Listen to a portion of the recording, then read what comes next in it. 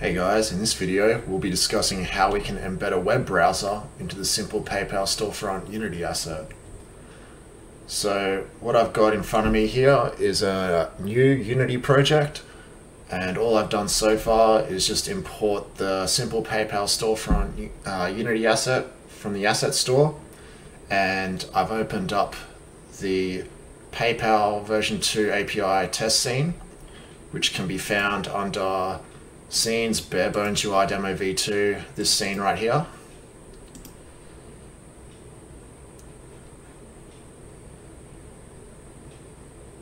And I made one change so far, and that is just to provide my PayPal client ID and secret, so we have the necessary credentials to call the PayPal APIs. So the first thing we'll want to do after that is go and grab a third-party library which contains the code required to embed the web browser. So we can get that by going to Google and searching for Unity Simple Web Browser. Then we go to this search result here on GitHub, TuneRock Unity Browser. And all you need to do is go to the code and click download zip, and that'll download everything here. We actually only are interested in the Unity client section, but there's no harm downloading everything here for the moment. And if you want more details, you can just read through the text here. So I've already gone ahead and done that, and I've got the zip file here from the download. So now what we want to do is import that into our Unity project. So we want to drop that at the same level as a simple PayPal storefront directory. So we're going to open up the assets directory, and we're going to extract the Unity client web browser that we want into our assets directory. So I've named my project Embedded Web Browser. You can see our simple PayPal storefront asset here. And this is our download on the left side here. We're going to go into Assets, Simple Web Browser, and just extract that across over to our Assets directory in our project.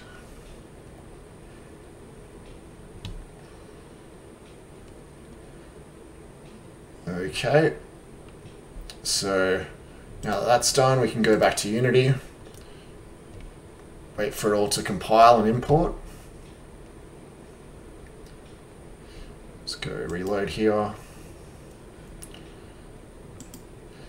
Okay, so now we can see we've got our simple web browser, third-party code imported into our project. So this this code contains some very useful prefabs that we're going to use. And actually in this little demo, we're just going to use one prefab. Going to use the Browser 2D prefab that it has. So I'm going to use this scene here and just create some space for the embedded browser. So it's going to move a few items around, UI elements around. So I'll just grab everything here and just move it up over here for now.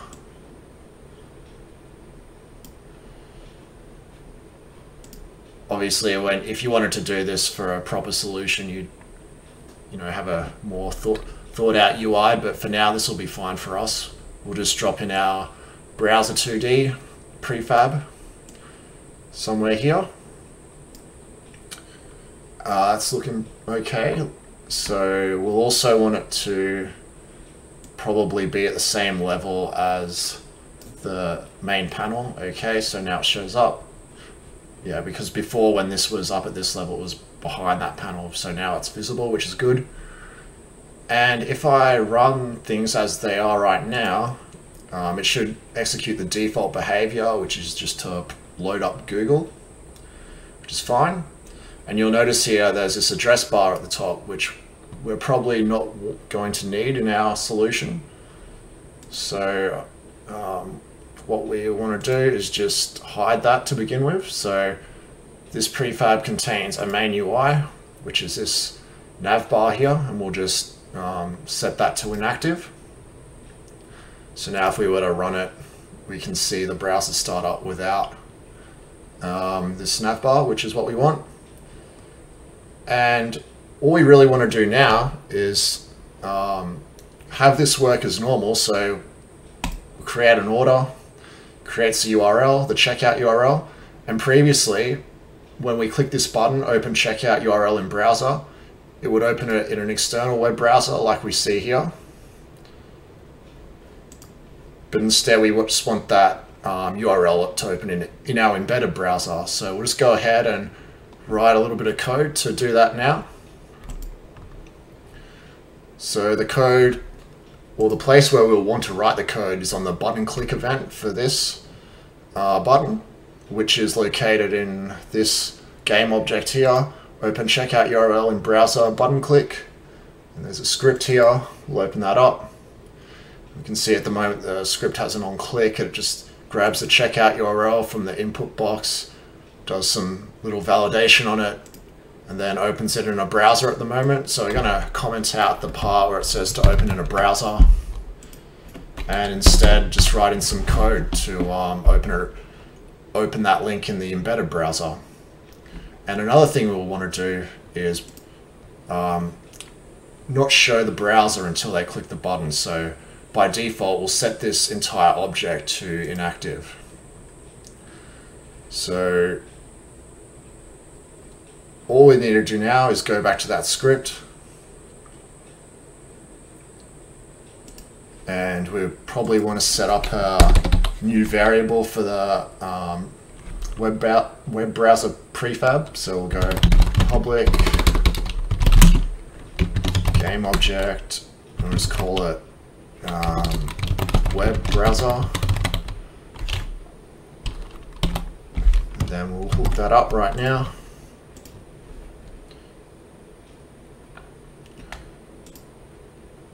So we can see it's over here. We'll grab our web browser, got that connected. So this web browser has a script here, Web Browser 2D, and I believe inside of this script there's a function called navigate, which we want to pass a URL to. So that's essentially all the code we'll need to do, in addition to activating the game object.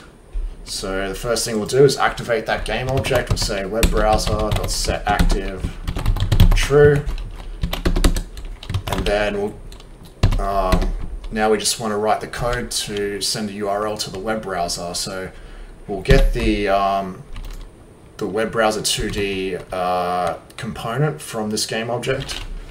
So get component web browser 2D, and I believe there's a navigate function in here, and we should just be able to pass it the checkout URL. Whoops. Checkout URL. Okay. And if everything goes smoothly, I think that's all we need. So let's compile that, give it a run, see how we go.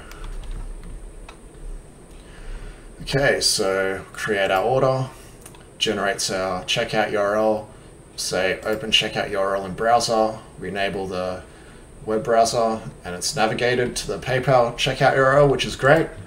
So here we can see we've got our embedded browser, and we'll go through the payment. So I'll enter the payment address, which I don't seem to be able to enter. Oh, there we go. Into the checkout sandbox account.